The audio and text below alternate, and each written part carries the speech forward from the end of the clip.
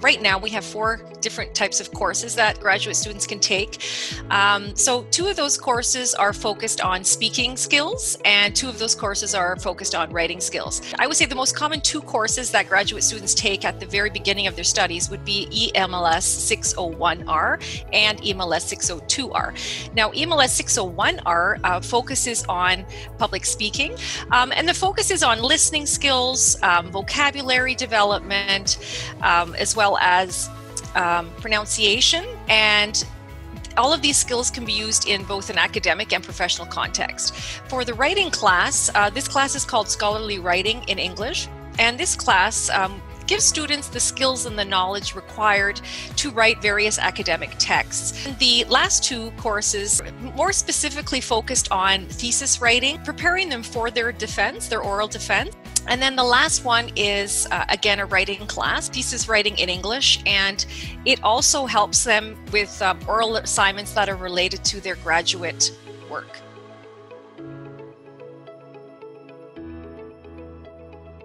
The most common reasons are they have difficulty writing and speaking in an academic context. Just because English is not their first language, writing and speaking in a foreign language can be very daunting.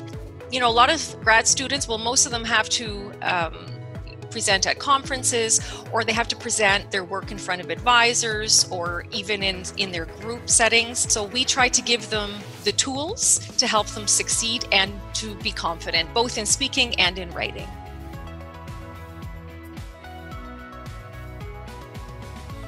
What I like most about it, there are a lot of things actually.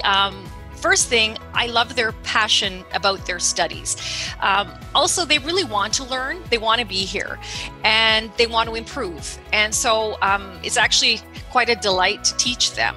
Another thing I always find fascinating is that not only do I try to teach them something, but they teach me something. So I'm constantly learning new things about black holes, or last term I learned about the formation of Central Park in New York from my architecture students. So there's always a lot of interest there, and it's learning going both ways, which is really nice.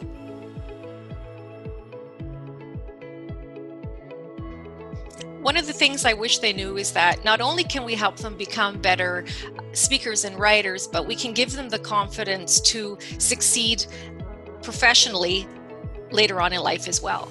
Another thing is, in our classes, they can connect with like-minded people, as all the grads are are more or less in the same boat. So they can also, form friendships, which I've seen blossom in my courses. And in addition to that, one thing on the side, we do some extracurricular activities as well.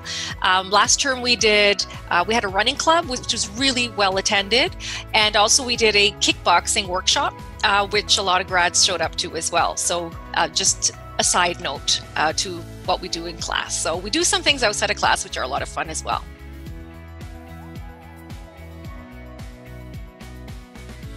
Grad students want to access our services. First place I would send them would be to our website. So the website would be uwaterloo.ca/Renaissance/English Language Studies. That would be the first place to go, and there all of the courses that I've mentioned, they can read through that. In addition to that, if they have any questions about anything, I am the graduate student advisor. So my name is Christa Schuller once again, and they can contact me at Christa.Schuller@uwaterloo.ca. I'd be happy to help.